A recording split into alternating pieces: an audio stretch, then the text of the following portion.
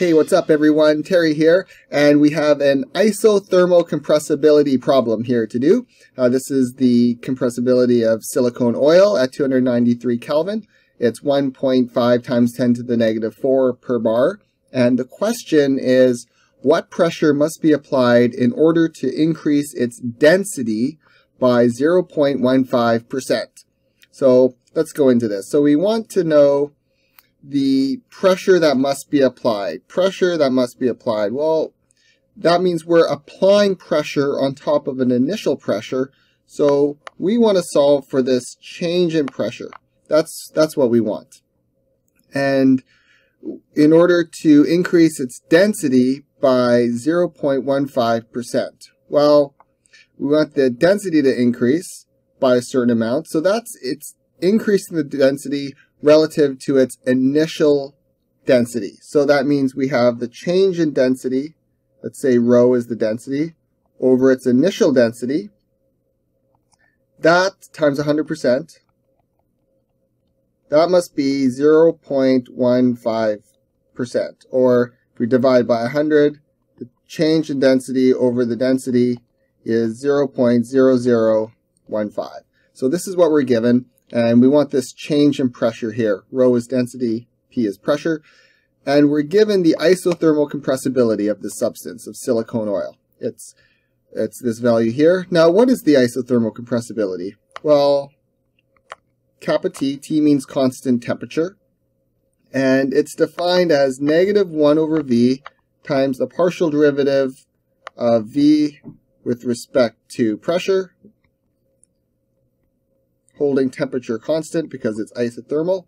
And I always think of this as squishing a balloon. Whenever you see these partial derivatives, it's always nice to know what the process is. And if you imagine squishing a balloon or squishing this oil, you're applying pressure to this oil at constant temperature. That's kind of what's going on here.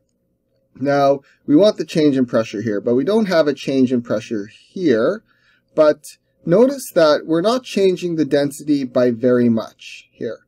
So it wouldn't be too much of a leap to rearrange this equation so that we can have this change in pressure here, this dP on this side, move the kappa to the bottom, to the other side, divide both sides by the kappa, T, and then we'd still have our dV here, and this is all under constant temperature. So temperature equals constant here. All right, we can rearrange this to negative 1 over kappa T times dV over V, and this is a V. And now the way we have it written, we have the change in volume over the volume. And this is our change in pressure here, infinitesimal change in pressure. But we're not given the change in volume over volume. We're given the change in density over the density. So we need to relate these two together. And there's a couple ways to do it. So we know that the density, I'm going to write it in red, density equals mass over volume. Density is mass over volume here. Well, we want to know this in terms of dV. So let's solve this for V. So V equals mass over the density. And we'll take the derivative, that's supposed to be a density here. We'll take the derivative with respect to the density. So the derivative with respect to the density of the volume equals mass over, So take the derivative with respect to the density of both sides, mass over density. And what does this equal? Well, the derivative of this is negative m over the density squared. So we have our, and this is holding temperature constant, of course, constant temperature. I'll say constant temperature. So del V over del rho, holding temperature constant, equals negative m over density squared. Well, we can rearrange this. dV equals negative m d rho over rho squared, constant temperature. Okay, well that's our dV, so we can plug that in here. So this is negative 1 over kappa T, and our dV is negative m d rho over rho squared over V. All of this is over V. Now what is V? Well, here V equals m over rho. So we can substitute that into here. This is m over rho. See what I'm doing here? I just substituted what dV is, then I substituted what V is into here. So now I can simplify this here. So let me clean it up before I simplify it. So this is 1 over kappa T. And this here in the red is negative m d rho over rho squared. And in the green, I have 1 over rho. So this is like 1 over m divided by rho here. So clean this up a little bit. Well, we can cancel some stuff out. We have this mass cancels out with this mass.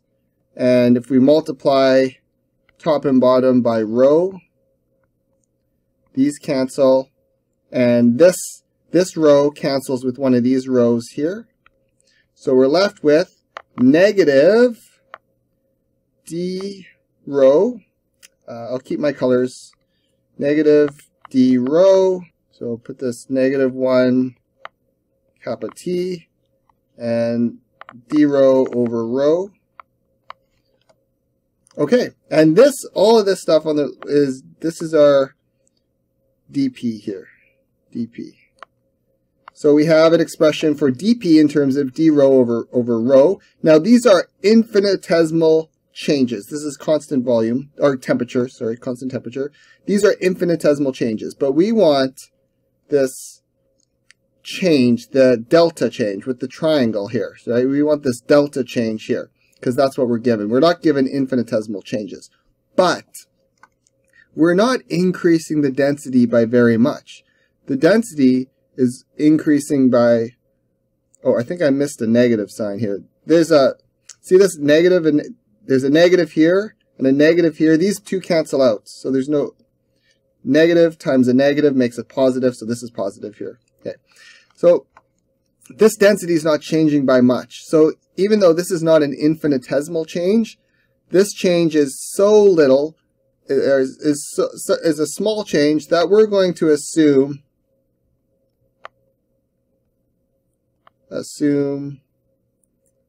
since change is small, we're dealing with small changes here, that we're changing our infinitesimal changes to our delta changes. So 1 over kT times this delta rho over rho. And this is our 0.0015 right here, 0.0015.